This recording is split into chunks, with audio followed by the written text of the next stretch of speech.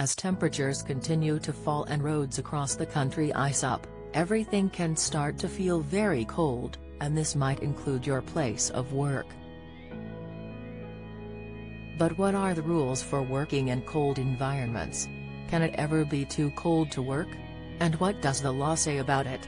How cold is too cold to work? According to Yvonne Gallagher, partner at law firm Harbottle & Lewis, there is no legislation now prescribing minimum, nor maximum, workplace temperatures. Previous legislation on this was repealed in the 1980s.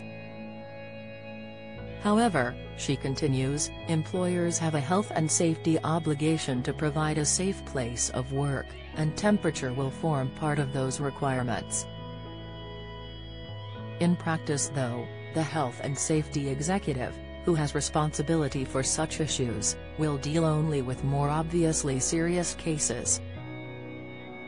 Employers do have an obligation to consider and make risk assessments where obvious risks are present, and general guidance, including that given by Advisory, Conciliation and Arbitration Service, ACAS, suggests a reasonable temperature should be at least 16 degrees Celsius, or 13 degrees Celsius where work requires physical effort, says Gallagher.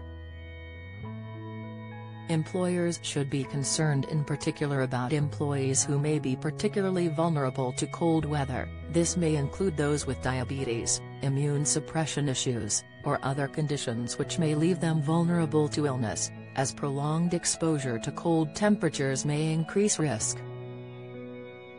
Duty of Care John Kushnick, Legal Operations Director at National Accident Helpline, adds, temperatures in the workplace are covered by the Workplace, Health, Safety and Welfare, Regulations 1992, which place a legal obligation on employers to provide a reasonable temperature in the workplace.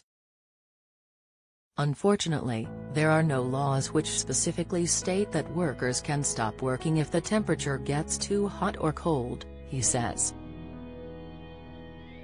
However, every employer has a responsibility to maintain a safe working environment and must protect the well-being of their employees under UK employment law.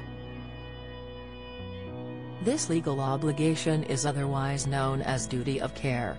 What about office dress codes and cold commutes? This duty of care means employers will need to take reasonable steps when required. This means they have a responsibility to ensure the temperature in the workplace is adequate, says Jane Harrison, Head of Employment Law at Richard Nelson LLP. Not only must employers ensure their workplace is sufficiently heated, they should also consider whether it is appropriate to allow a more relaxed dress code.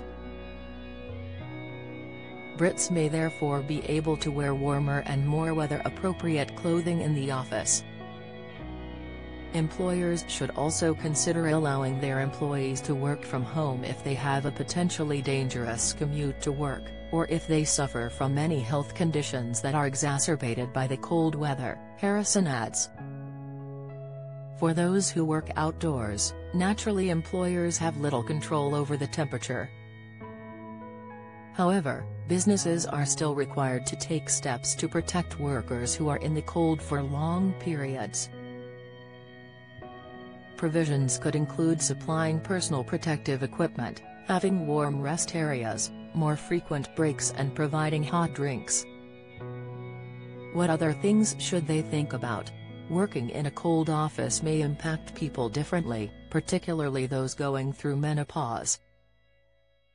Menopause can disrupt the hypothalamus, the brain's temperature regulatory center, leading to both hot and cold flushes, said Lauren Sheeran, corporate trainer, menopause coach and founder of Women of a Certain Stage.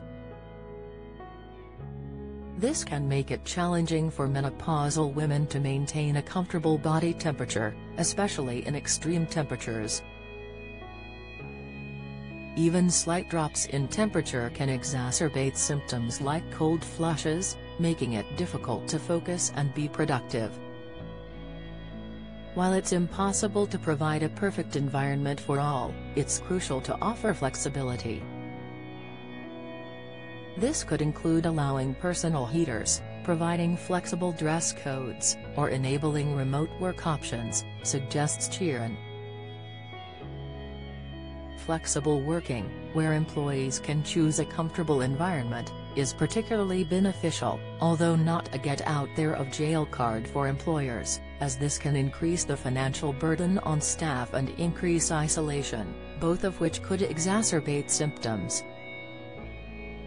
Asking and listening to staff members is the most effective way to support them. They'll feel heard, supported, and more inclined to work with you to find a mutually beneficial solution. Join the Daily Record WhatsApp community. Get the latest news sent straight to your messages by joining our WhatsApp community today. You'll receive daily updates on breaking news as well as the top headlines across Scotland. No one will be able to see who is signed up, and no one can send messages except the Daily Record team. All you have to do is click here if you're on mobile, select Join Community and you're in. If you're on a desktop, simply scan the QR code above with your phone and click Join Community.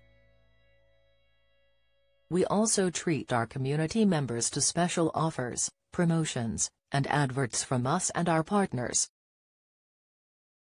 If you don't like our community, you can check out anytime you like. To leave our community, click on the name at the top of your screen and choose Exit Group.